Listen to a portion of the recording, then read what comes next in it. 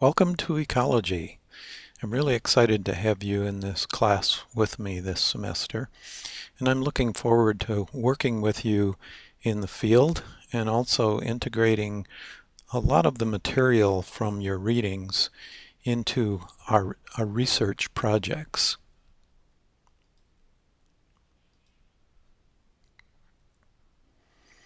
In this chapter, we'll be going through kind of an overview of just what ecology is, and then looking at some particular research efforts that have gone on, and then addressing the whole scope of ecology, just what is ecology all about. During this chapter, you read about things like the definition of ecology, that it's the interaction between organisms and their environment, and that all of this happens in an ecosystem. And the largest ecosystem that we'll encounter is the biosphere.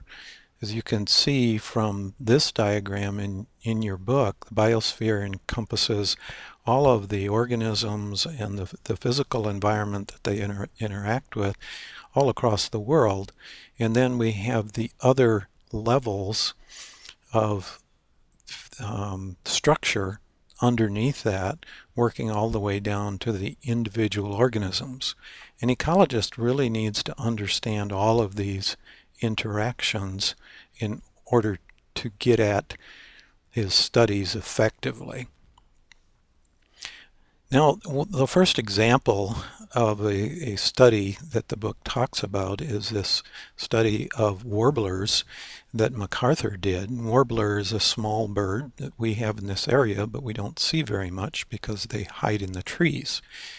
And in this study, MacArthur was trying to get at the idea that there can't really be two species living in the same place at the same time, eating the same food, or depending on the same resources.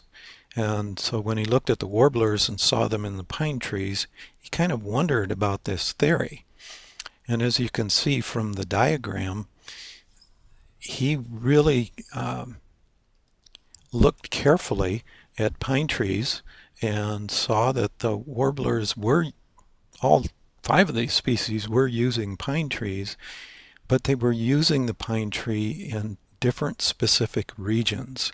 So although they had some overlap, the primary usage areas were separated.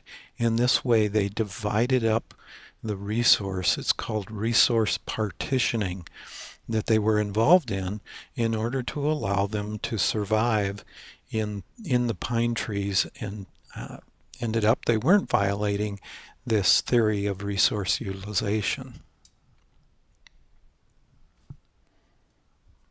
Another approach that some researchers take is called stable isotope analysis. And here you get to use all of that wonderful chemistry that you've learned. As it turns out, there is a ratio of different isotopes, that's elements that have different atomic masses, that's unique to various areas or to various types of foods. So if an organism is feeding on a type of leaf, you can track that based on the ratio of isotopes in that organism. So you can actually get some idea of where the organism has been and what it's been eating with this type of analysis. Another interesting area of research is taking place in the forest canopy in the rainforests. Here, there's so much rain that it washes out most of the nutrients from the soil.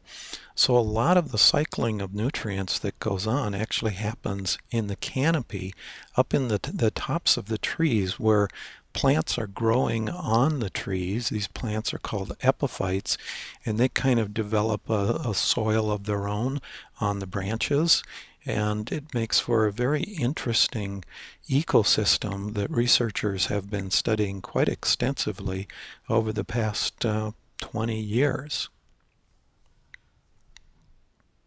Moving now to a much larger scale, we look at the research that's being done in the area of climate change and the associated change to the ecological systems that result from that. This is a global effort, really, and it spans a broad range of time. The study that's referred to in your book by Davis involves taking a core from the bottom of a lake, and this core sample, you can kind of peel away layers which are equivalent to years if you know the rate of deposition of that sediment in the lake. You can figure out how old the different layers are, and you can look at the types of pollen that occur in each layer and figure out what kinds of trees were surrounding that lake maybe 5,000 years ago or 10,000 years ago. Similar type of research is being done in Antarctica, where they're taking cores of the ice sheet that covers Antarctica and looking at the concentration of carbon dioxide that's in the air bubbles that have been trapped in the ice. And here they can get some idea of what the atmosphere was like many, many years ago. So when we consider the overall scope of ecology, we're really thinking about, okay, what is the interaction of organisms and those organisms with their environment over a broad spectrum of time, or maybe just a narrow spectrum.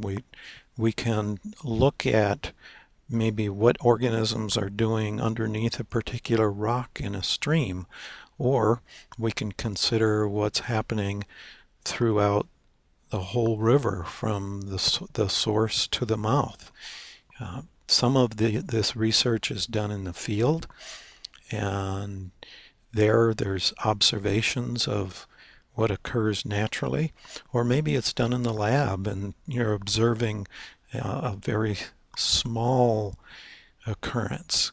Or maybe you're manipulating the situation. You can do this in the field or in the lab to change the environmental structure, or maybe introduce a new species to a system and see what happens.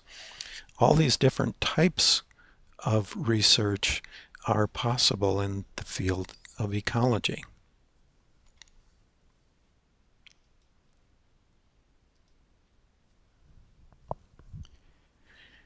So for this first chapter, we have had an overview of just what ecology is, some individual experiments that have been done, and then we got a rough idea of the expansiveness of ecological studies.